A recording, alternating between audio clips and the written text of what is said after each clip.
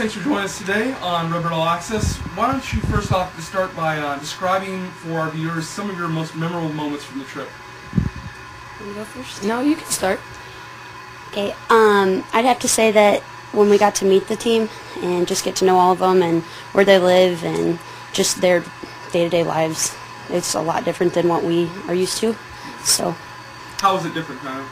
What were some things you saw out there that were different than what you experienced here in the United States? Well, there's, like, the ladies range from 45 down to 15, the team, and, like, there's kids our age that all had, like, babies, and it was just, like, and one lady said she didn't have hot water.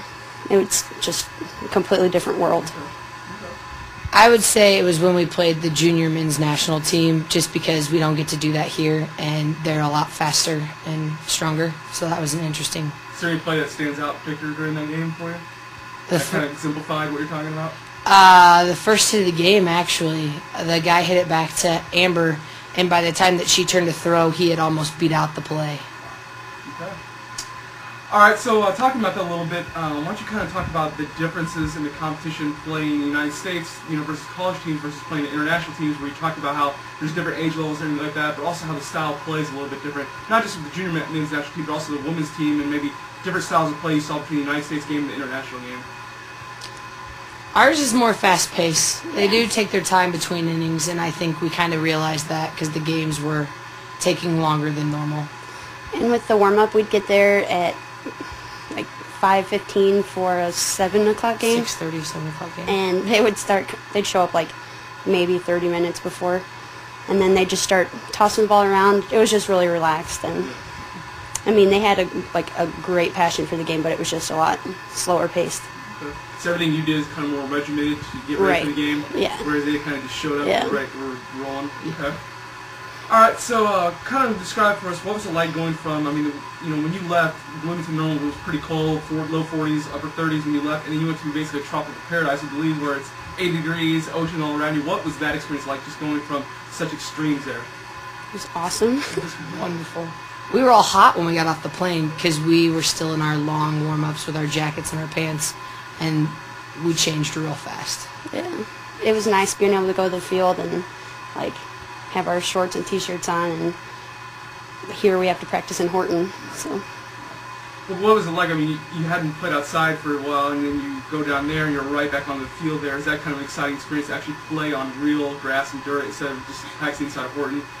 Yeah, it took a little while to get adjusted to the field because it was a little different than ours, but it was still nice being outside. Okay. The team overall went 8-0 in competition, playing against Telemedia, which is the national softball champion in Belize, the Belize women's national team, and the Belize junior men's national team. What does it mean to you and to your teammates to perform so well against international competition as you prepare for your upcoming college season? I think it's a confidence booster for the team as a whole to be able to go overseas and be able to play that well, and then I think we're just going to carry it into the regular season in spring. Okay. What's something maybe you took from the trip itself, a learning experience like that, you think you take to your upcoming season? Just from there, like I said, their passion for the game, it gave me a whole new, it just lit a fire again for me, so it's, I don't know. Abby, you have anything? Probably the same, because to see somebody love the game after that long is a unique experience to me. Okay. Both of you during the trip had some pretty strong hitting performances in the games. You, Abby, had a home run during the 9-0 rout of the Belize national team November 25th, and then Jessie, you had a double and 2 RBI in the November 26th 6-0 victory. Did it take either of you any time to adjust against, playing in a different country or also facing international competition, or was it just right away you were ready to go? Well, I think the biggest adjustment was just seeing live pitching again, because when you're in Horton, there's not a lot of space. So we hit off the machine and off the front toss and things like that. So I think the biggest adjustment was just to see live pitching again. And the